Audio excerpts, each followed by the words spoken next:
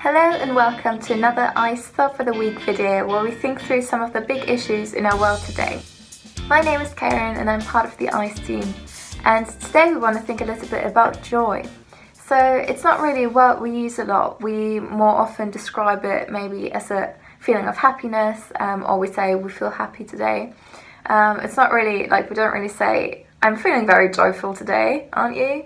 Like, it's not really something we say a lot. When you look into the words, actually, you would think, okay, it's probably kind of the same thing. It's kind of the same emotion that we're feeling. But actually, when you look into the words, you'll find that happiness is more of a thing that we use to describe like a feeling that we have in a certain moment, a feeling that might be attached to like a circumstance that we're in, an experience that we had that made us happy, or a person that makes us happy.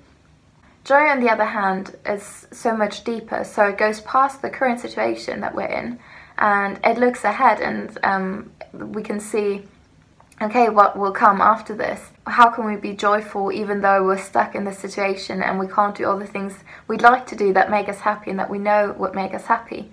So joy, however, like rather being based on things, it's constant and it doesn't depend on what our physical emotion is like, because it is our mind telling us what to feel. So we can, I believe, we can choose to be joyful or to have joy even in the midst of difficult circumstances. And we as Christians believe that joy is something that God wants to give us too, because He knows it's good for us physically, mentally and emotionally. And it's something that can be constant, because as Christians we believe that we can rejoice in trusting in God, knowing that He's got a good future for us in store and He'll be with us through the difficult circumstances. But no matter what you put your trust and your joy in, what you base your joy on, what gives you joy, make sure you remind yourself of that in these difficult circumstances, and maybe think through these questions. What do you find joy in, especially in this time? What are things that steal your joy, and what are things you could put in place to prevent that? So maybe people you could call, or reminders you could write yourself.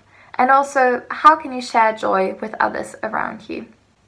If you still haven't had enough, you could also check out one of my favorite songs, which has the title Joy, and it's by a band called For King and Country. So have a listen and let us know in the comments what you think, and also your answers to the questions.